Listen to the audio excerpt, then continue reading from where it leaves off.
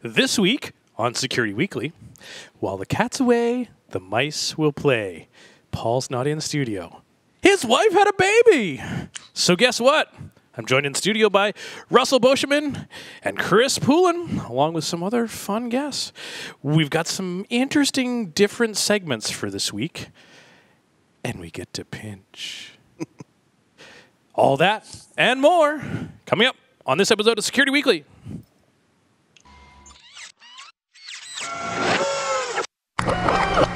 This is a Security Weekly production.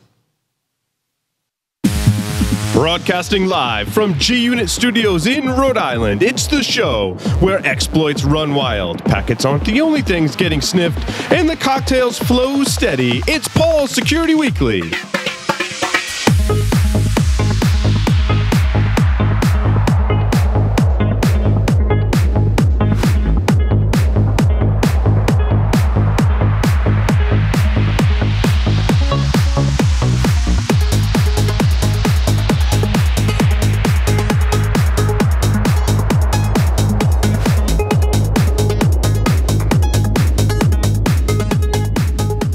Security Weekly is brought to you by the SANS Institute, the most trusted source for computer security training, certification, and research. Visit SANS.org to explore the full curriculum and latest training offerings. Onapsis, the leading provider of solutions to protect ERP systems from cyber attacks. Customers can secure their SAP and Oracle business critical platforms from espionage, sabotage, and financial fraud and risks. Visit them on the web at onapsis.com. Pony Express. Check out their line of penetration testing devices, including the Pwn Pad, the Pwn Phone, and the Pwn Pro. For enterprises, there's Pwn Pulse, providing continuous visibility into wired, Wi-Fi, and Bluetooth spectrums across all physical locations, including remote sites and branch offices. For all those hard-to-reach places, there's Pony Express. Visit them on the web at ponyexpress.com. And it's weird. I have to introduce myself because here's your host. This guy. Can you believe it? Yeah, no, Paul's out having a baby. Or had a baby, so he's like doing the paternity leave thing? I don't know. This is the third. I can't figure it out. In any case, I'm Larry Pesci. I'm going to be your host tonight for Paul's Security Weekly, episode 468 for June 9th, 2016. I'm joined in studio by Russell Beauchemin. Hi, Larry. Hi, everyone. Howdy. Russ, glad you could join us here. Hopefully we'll have you back a couple more times. Happy to be here. You've got some really fun stuff for us tonight that we get to play with before the show starts, but we'll get to that. Make sure we introduce the other folks. We've got some folks with us via Skype. Mr. Joff Dyer. G'day, Larry. It's good to be here again. And by the way, if Paul is having a baby, he's a miracle to modern science. So we should study him and try to make a lot of money out of him. Yes. Does that mean we're going to actually have to cut him open? Yeah, probably. Okay, good. He won't mind too much, though. No, just, yeah. Yeah, not at all. Also, via Skype, my good friend, Mr. Carlos Perez. Hey, happy to be here. and we've actually got Carlos on camera as opposed to that still image of him with the laptop. Yeah, thinking on the laptop. thinking. Yeah, that's what they call it. All right, gentlemen, backroom. Do we have any other announcements? I know Paul usually has one, and I'm not sure. Something like Misty or any of that things. They're talking in the back, and so we're gonna say no, and we're gonna go with that. So we can give away T-shirts and stuff since it's not here. Oh, heck yeah! I mean, the cats will play. The cat's away, the mice will play, right? Yeah, or just need more drinks because, well, it's empty. It's empty. Okay, awesome. And our guest is going to be joining us shortly. But I think before we do that, we're going to jump in and talk about Russ's Hololens, just to be on the safe side, so that we have adequate time to get Chris Poulin in here and wired for sound and all that fun stuff. So, gentlemen, why don't we step right into it? Russ is here to be in studio with me, do the co-host thing, and have lots of fun. And Russell is an IT instructor at Year Up. a graduate of Rhode Island College with a bachelor's in English, minor in chemistry, master's in media studies, and current PhD candidate. So all sorts of fun stuff. And you've been doing 15 years of all sorts of fun stuff in educational technology and a decade with teaching and instruction and all sorts of technology type fun stuff. And you mentioned when we were sort of setting all of this stuff up that you had this really fun thing that you wanted to come and bring, and it's one of those things that's not security related, but we want to talk about it in a little bit of a security context because, whoa. And you brought your HoloLens with you. Yes, I did, Larry. Yes. So this is the new device that has been all over the Twitter sphere and blogosphere and whatever you want to call it, the internet, or the interwebs, as the students would say. The tubes. The tubes. And so it comes in this clamshell, hard shell case. And this is the device itself, as you can see. It's sexy. Yep, it's very, very sexy. And it fits over the head of pretty much anyone, as it's adjustable. You can see me turning this knob counterclockwise, and it extends and expands. And then you can, move it closer or forward. And it's a really neat device. It's actually an augmented reality device. I mean, many of you have heard of VR, virtual reality, especially with the Oculus Rift, and that type of device. But this is AR, or also mixed reality, or MR, and it's only available in development edition right now. It's brand spanking new. It came out for developers about 2 months ago. I've had it for roughly 2.5 to 3 weeks. And I have to say I'm quite floored with what this can do, as we were playing it in the studio earlier. I come from about 10 years of experimenting and exploring augmented reality. So I have Google Glass. I started with things like using the Game Boy SP with its dual stereo camera. I know. They had AR gaming and all that kind of stuff.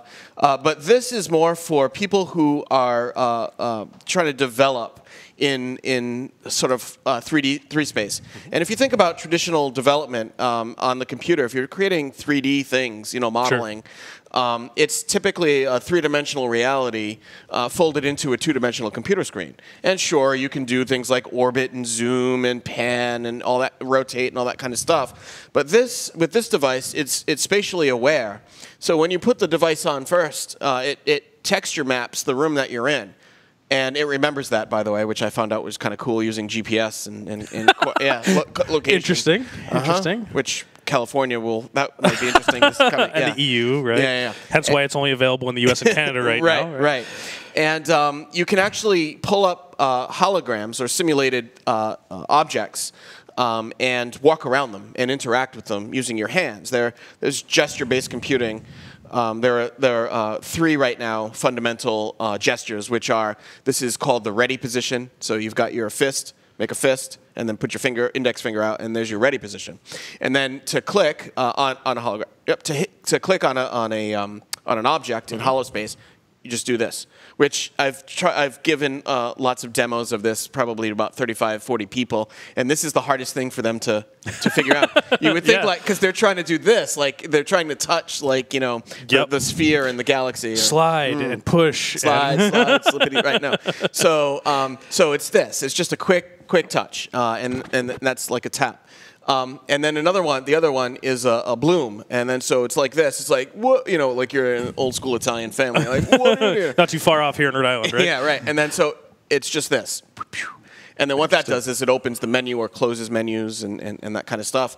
And it allows you to cycle through apps and move through the holographic environment. So there are a limited amount of apps. As you know, it's in development mode right now. Sure. So things like you had played with the Galaxy Simulator, so you can literally walk through the galaxy. Around. Yeah, and around and under and in. So everybody was, of course, looking at Uranus and playing with it. Right. Right. But touching and pinching Uranus. Right. Yeah. Yes. And the jokes abound. They're endless. The jokes are abound. Right. Hey, we're all of 15 minutes in. and you're already talking about touching Uranus. I mean, come on. The problem is that we're overdue by about 14 minutes. 14 minutes. Right. Paul's not here. No. Would have been in 10 seconds. I know. See, and he blames me. Yeah, seeing as I stopped, we should take the segue to introduce Chris as well, seeing as he's surreptitiously joined you on the set. Yes, there. Incognito. So Chris Poulin has Poulin, right? Yes. Okay, good. Chris Poulin has joined us, and Chris, now you know the mic works, so feel free to chime in whenever, and we'll get you your own interview and all that good stuff coming up. So, Russ, this is only available for developers, and there's a waiting list, and you have to sign up, and it's limited availability currently. Right. Yeah. It's only available to developers, as you correctly identified, and so it costs money. I mean, Sure. it's $3,000 for the device, and then $200 for tax, so $3,200 gets you this thing, and so when you're thinking about weighing, I teach and I love educational technology, and I like looking at investigating innovations in learning. And so this device for me is obviously the next logical step. For the general public, we're not, Microsoft isn't there yet. And as we start looking at ways to develop for it and things that we can do, just yesterday, for instance, well, sorry, not yesterday, but Monday. Yeah, yesterday wasn't Monday, right? It's all a blur. But so Monday. Yeah, today's Thursday. The only reason I know that it's podcast day. Monday they released an update for this device, which allowed you to use Outlook. Before that, you were limited to using Microsoft Edge, and we're not going to talk about Microsoft Edge. And you couldn't download Chrome. You still can't, as far as I know. But so Outlook as an app now on this device, and you can use it to sync all your email. So I can now look at my email.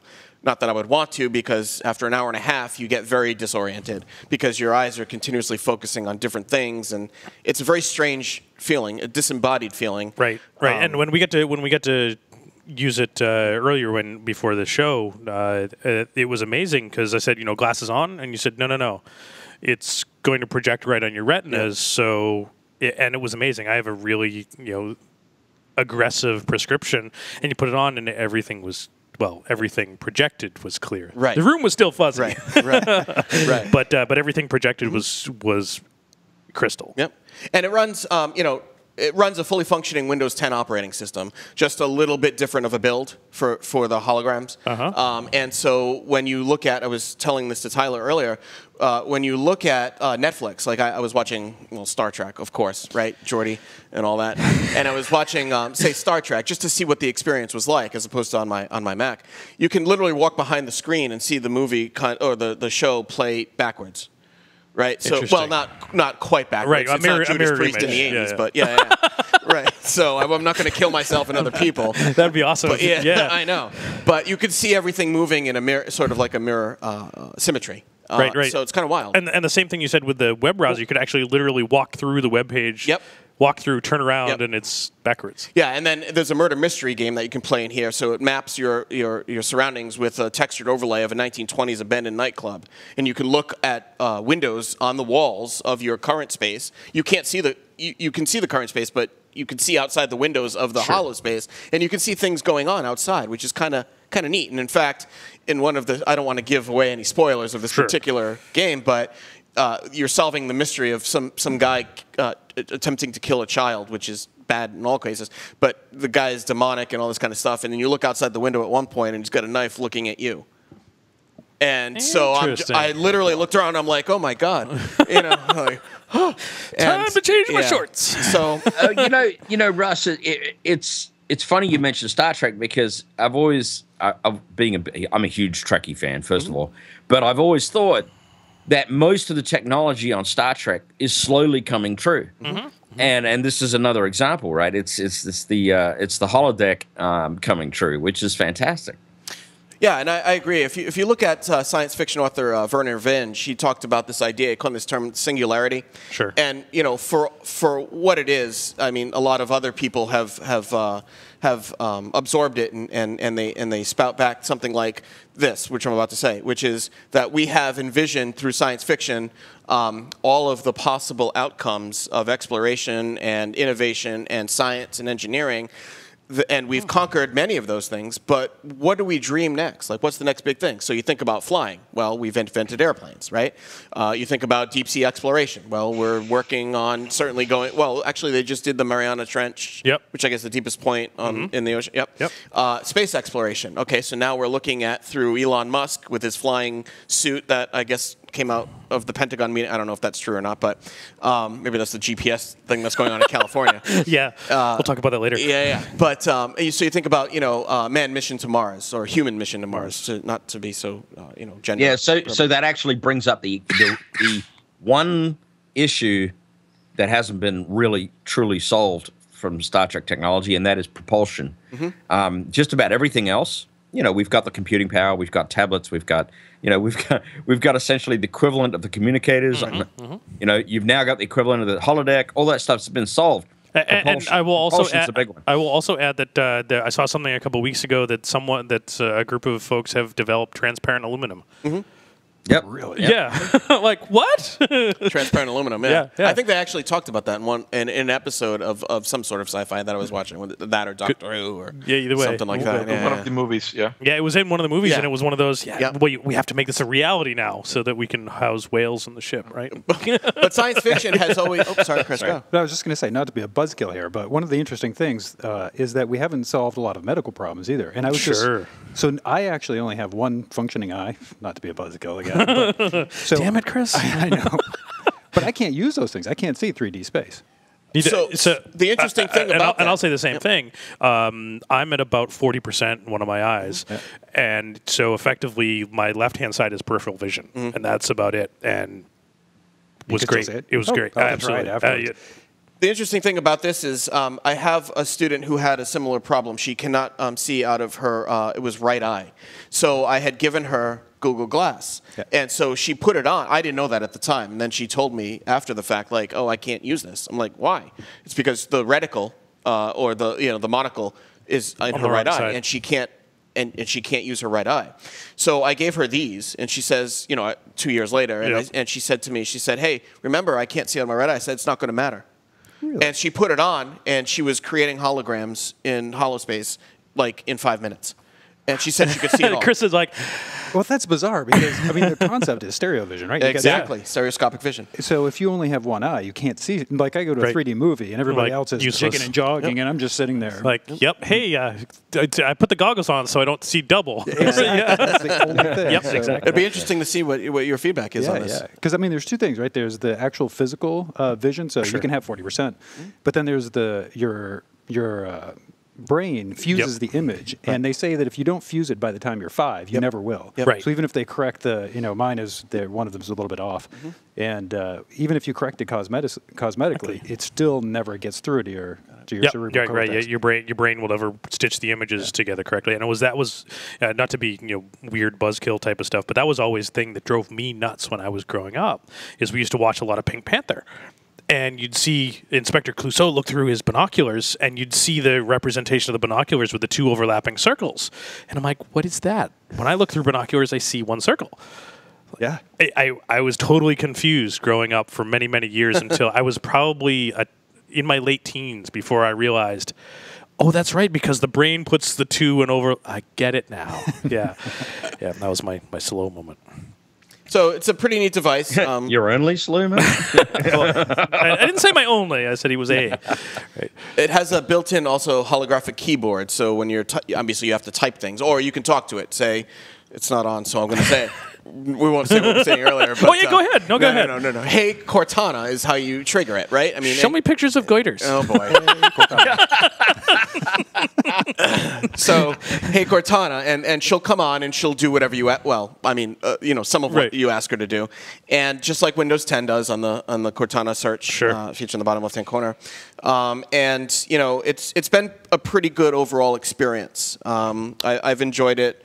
and we're working on putting together a team to do some development for it for business intelligence and looking at complex data sets in hollow space to Interesting. portray and potentially with haptic feedback devices, portray some sort of feeling towards data. So maybe like you can feel how a normal curve or distribution might work. So now I'm going to go there because when you start talking the haptic feedback and the feel of data, we made the joke backstage about you do this and you do the click and it's kind of like this is how you click. Yeah, it's kind of like a pinch, and I'm like, bring me the porn. So when I was at CES, there's I think a $10 million investment in this device alone. And not to get too esoteric, but one of the studies in postmodern and posthumanism, which is the bulk of my master's degree, is in this idea of this subfield called teledildonics. Mm-hmm. And I won't unpack that because I don't know the age of most of our viewers. I'm new. We've talked about teledildonics repeatedly on the show. Okay. Really? Yeah, we've hacked current teledildonics devices as one of my presentations at DEF CON a couple years ago. So Google that. I'm not gonna define that for you, but look up teledildonics. Which is surprisingly, it is a very old term coined by a creepy-looking guy. Oh. Well, that's great. You'd have never figured that out. No. So I imagine that the future of intimacy, if you were to use something like this in what Microsoft calls holoportation, which is where you can literally port yourself or transport yourself to somebody else who's using another device like this through Skype, and you can create sort of an immersive reality where you're standing next to an avatar representation of somebody else. Now the purchase of Skype makes sense. You're right. And then now you have this added, suit, if you will, or device where you can tickle, I don't know, to be, PC, tickle each other, and, for ultimate end to whatever ultimate end. Right, or to use the Unix command line, finger. Bash. Right, bash. Yeah. Yes, exactly. But it brings up some interesting hacking potential, right? Yeah. You can inject yourself, that was a bad term, into someone else's experience. I think that was a perfect. Yep. And Larry thought he went there, but Chris went all the way there. By accident. Right. Either way. And baby, go ahead, here's Jeff. my little injection coming. And obviously we're a security podcast, and I wanted to sort of talk about the security of some of these devices, and thinking about it, we have a pretty good understanding. We've talked about on the show a number of times about what DevOps and secure development life cycles looks like. What does that really bring to a change moving forward with a device like this to these practices that we've already got? Sure, and I would venture a guess to say, and I don't want to speak on behalf of Microsoft, so this is me speculating, that this was proof of concept. Sure. I mean, it's in the development phase. It's like we don't want to rob this cool technology or rob the society of the cool technology, but with the stipulation that you don't want to be using it to check your bank account because it does have built-in Bluetooth, it does have GPS coordination, coordinate, and it does have Wi-Fi.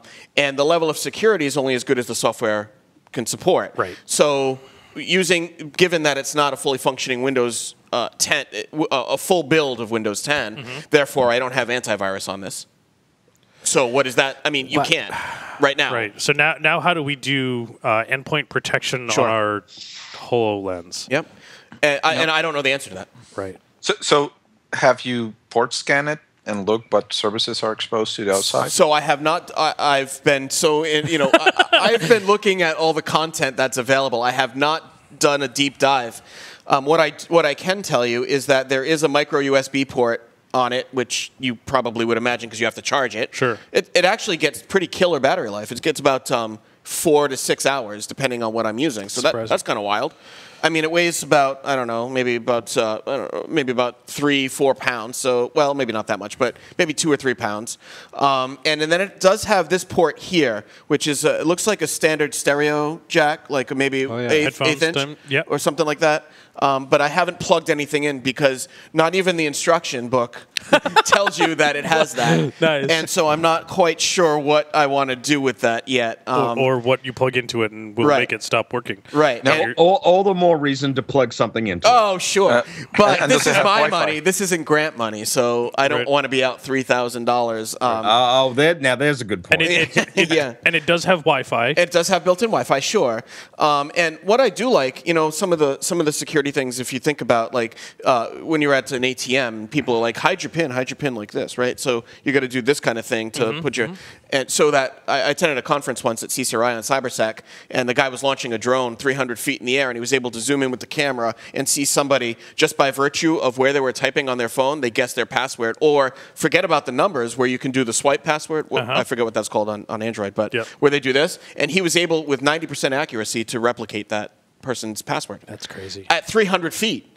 So this, I will say one good thing is if we're using it with a holographic keyboard, you'd have to have a much more complex mathematical equation because your head is the mouse. There's a little target, if you imagine like a bullseye. Yeah. And that bullseye is where we would click on the keyboard to type that letter. Or I have my Mac Bluetooth keyboard that I paired with this, and so sometimes if I'm sitting at a friend's restaurant or whatever, I'll be sitting like this, like in this period. But I mean, I'm not looking at what's going on the keyboard, but other people might be. Right. And so it's augmented in the sense that it's sort of like transition lenses. Yep. So if you wear sunglasses, your periphery vision isn't as clear as it would be if you were just looking at non-transition lenses without gradations of shading. And so I would be curious I'm not looking at other people looking at me, so Right. maybe they are looking at how I'm typing. So maybe that increases the security risk. One of the uses that I'm thinking of is, let's say that you're doing incident response. You gather all the data, network traffic, and now you're able to visually see in the air all of the interconnections of the network devices, look at all of the event logs, let's say for login, all of a sudden you can see this host is talking with this other host, I'm seeing all of this data, and then you can kind of visualize and parse that data in an easier manner than just looking at graphs in a screen in terms of, let's say, a Splunk window or a Power BI window. Yeah, I was hoping that, given that it runs, granted it's an alternative version of Windows 10, that it would have a built-in command line, so I could do things like netstat and things like that to find out at the very least, what ports were open, what was calling out to what. But or even ping it, right? I mean, I'm sure if I dug into the router or did like a firmware update on a router to use like an open source firmware, I could do something like that. But I haven't done that. That hasn't been the focus. Been the focus. Yeah, right? but I would love to assemble like a group of people who are interested in doing that kind of stuff and see what we see, because that's really Give Larry 5 minutes. Tell me what network it's on. Yeah, exactly. Yeah, he goes into pfSense, the HCP logs. Okay, here it is. Yep. Mmap, full scan, give me everything. Oh, WinRM. So if it has WinRM, we can log into it. Yep. Yeah, and that's the other thing too. And maybe I shouldn't say this, but I will, because we're cool people here. There's no login. You turn the device on, you're in. You're full admin. There's no user accounts. Ooh, that sounds like fun. All right. Yeah. Interesting. And that's not to God forbid if this thing ever gets stolen. Well, it could be for problematic. multiple reasons, right? For multiple reasons, right? But I mean, they would have access to my Facebook. Big deal. But you get the idea. Sure. So and I guess with the new update that came out on Monday, which I haven't explored yet, they put in a file explorer. So like I can literally pull up my computer C drive, if you will, or I imagine by plugging in the micro USB here that I can do a file exploration on it. So That'd be interesting. Yeah. My mind quickly goes to WMIC and PowerShell. Of course it does. That's what I was just thinking. and thinking about this, if we start seeing adoption of this type of technology moving forward, and looking at how people will interact with this type of stuff, to me, this brings whole new levels to the quote phishing game. Yeah. And to the point that we start talking and looking at science fiction and looking at Snow Crash. Oh yeah, And Neil projecting Stephenson. right on Yep. your retinas. Yep. This becomes really interesting, and maybe in sometime in the future that something like this is going to change the way we need to think about developing and security just in general. So I think also, that's kind of fascinating. This device has 4 cameras, by the way, on the front. You can't see them, but it's like bug eye. So you've got 1, 2 lens, 3, 4 lens, so you can see them here. Right, Yep. and that's what sets up the when you take pictures. yep. Which, by the way, it does take pictures of holograph of the mixed reality, but they're poor. They're like 4 megapixel. That's not the number, but I'm exaggerating. Compared to what you see. Yeah, compared to what you not see, great. it's in full HD. And so I wonder if we could just do multi-factor authentication by looking at your fingerprint. Ooh. So you know what I mean? How difficult would that be? It's interesting. You guys were talking on a podcast not too recently not too long ago about getting rid of passwords. I think it was the last one, as a matter of fact. Yep, I believe it was. Either the last one or the one before. Yeah. And so it's kind of interesting because being part of the IoT, one of the things that occurs to me is we need to get rid of passwords completely. Forget something that it's completely ridiculous. Figure everyone else knows it too. Exactly. Right. Whether you pick it poorly or not, right? There's ways to crack it, and people implement password storage poorly, et cetera, et cetera.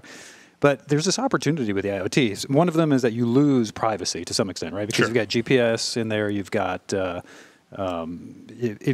and if you pay, you can track your credit cards. There's all kinds of things that you lose privacy for in the first place. You store a bunch of stuff from your mobile phone on there. But there's also an opportunity to start to authenticate people through behavior.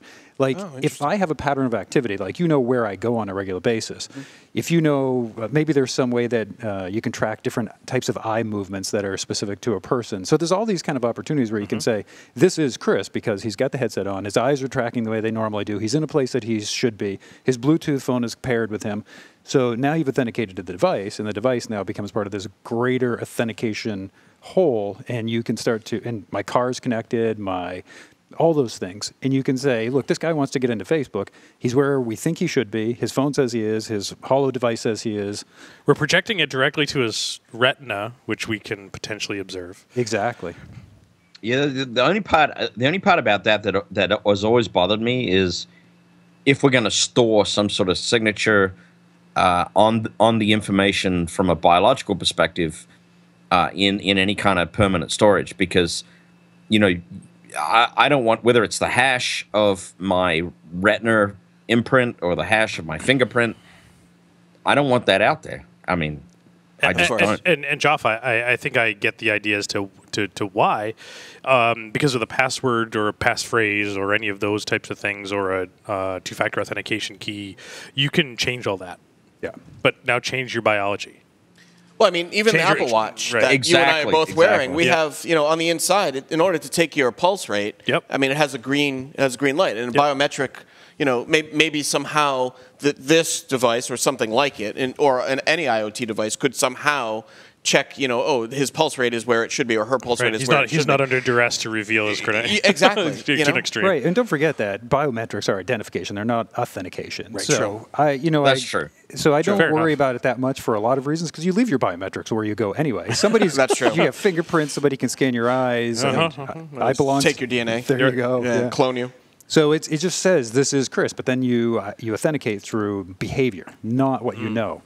So Or you are. I love that distinction. Yeah, that's interesting. Well, it's a good distinction. The other thing is it brings in the idea of multiple factors, not just even two-factor. I mean, you're talking about true multi-factor authentication, that's a huge advantage if we can get there. So and you eliminate the human as a participant in deciding how they're authenticated. I think that's the most important part. I mean, don't get me wrong. For us, it makes sense. But really, 95, and I'm probably being generous there, % of the population have absolutely no idea how to choose passwords, how to. Yeah. I mean, look, I was late getting here, and I was just thinking about what a great analog it is, driving is to security.